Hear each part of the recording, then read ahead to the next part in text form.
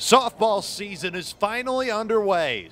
Indiana State wrapped up practice number 1 as we inch closer to the spring, despite what the weather is like outside, under the first year for Coach Pooch at Indiana State. Yeah, we're excited. The team's excited. We've been doing our workouts 6 a.m. and girls are fired up, and it'll be a great start to our season, just getting out there and actually getting in there in the indoor facility, which is awesome to have, and just seeing what we got and kind of building upon our fall. I thought our fall ended great, and just building upon that and getting ready for, we have 26 practices, 31 days till first game.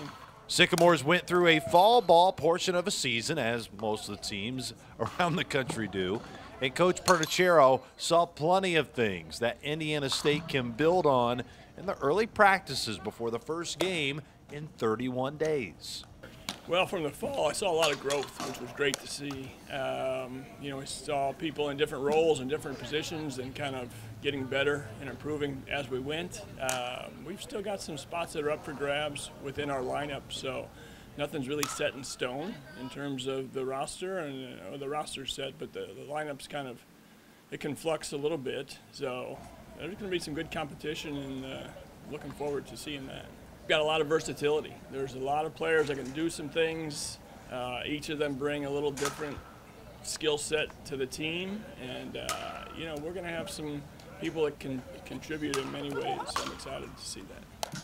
Out of the strengths of this team, it isn't hard for Coach Pooch to find the biggest strength. Well, one of the great things that we've got to build on is our chemistry. Our team chemistry is awesome, and the girls really pull for each other, and we're really united with our team concept, and so that's been exciting to see that.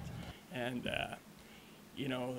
the girls' expectations are very high, as well as my expectations are high. So it's just going to be a fun season, and we're ready to get going. We will have plenty of updates on Coach Pooch and the ladies as we get closer to first pitch.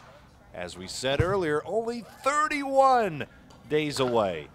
Reporting for GoSycamores.com on Sycamore Softball, I'm Luke Martin.